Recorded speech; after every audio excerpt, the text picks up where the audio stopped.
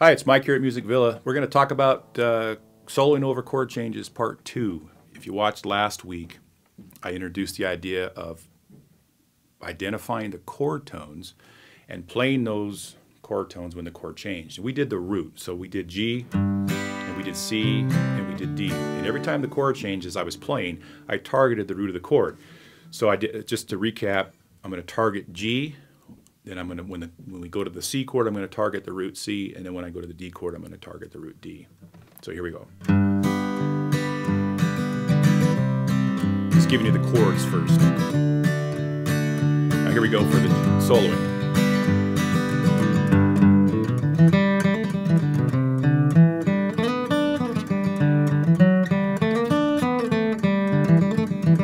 Okay, so you saw that when I went to the C chord, I played a C note. When I went to the D chord, I played a D note. That's targeting the roots. Now we want to talk about the other two chord tones that are in the triads, which are going to be the third and the fifth. So just exact same concept. We can now target the thirds. So if I played that same progression now, G chord, what's the third? The third's going to be B. G, B, D. So now I have to look at the B notes. There's a B note. And the open B string is a B note. Also, I have a B note here on the 4th fret of the G string. So those are my thirds. Then when I go to the C chord, what's the third of C? C, E, G. So here's C, E. There's my E. I have an open E and I have a high E, right? When I go to D, what's my third? F sharp. So there's an F sharp. There's an F sharp down here. There's an F sharp way up here. So those are my chord tones, root, third, and fifth. So now when I'm playing, I can do the same thing and I can target the thirds. So here we go again.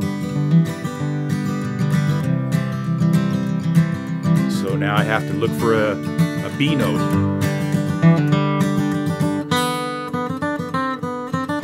There's my E note for the C. And there's my F sharp. Okay, so let me do it without talking, and you'll hear how it goes.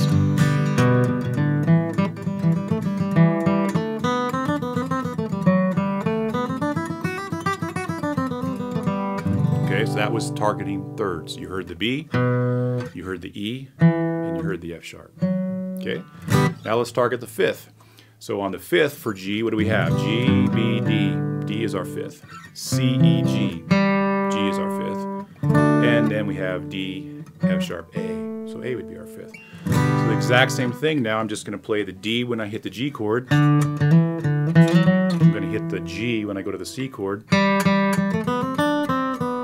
the A when I hit the D chord. Okay?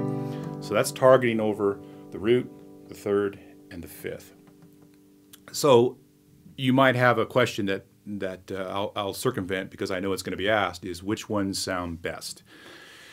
The answer is really up to you as you're creating the melody, but I'll tell you that the roots are really strong because they're going to define that chord right from the get-go.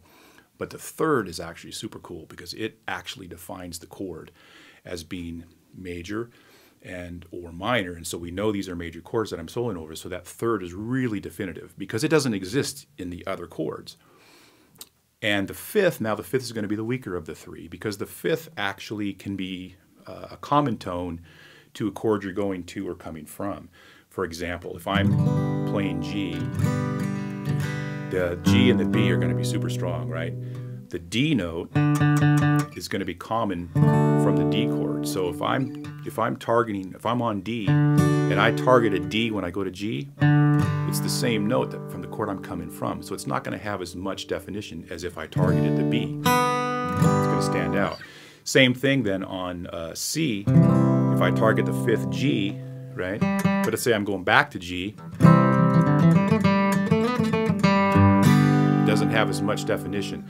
So the fifth is great. You can play the fifth. It's there. Play it.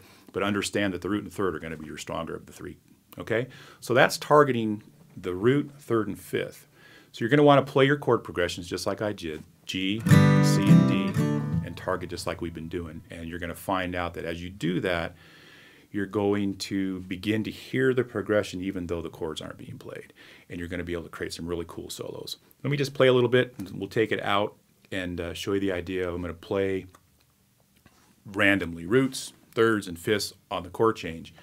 And then you'll see how that sounds. Okay, so I'm going to play out, but I'm going to say my farewell. This is Mike from Music Villa, and I hope you watch this video and the ones before it if you need any more information about what we're just doing, and I'll see you next week.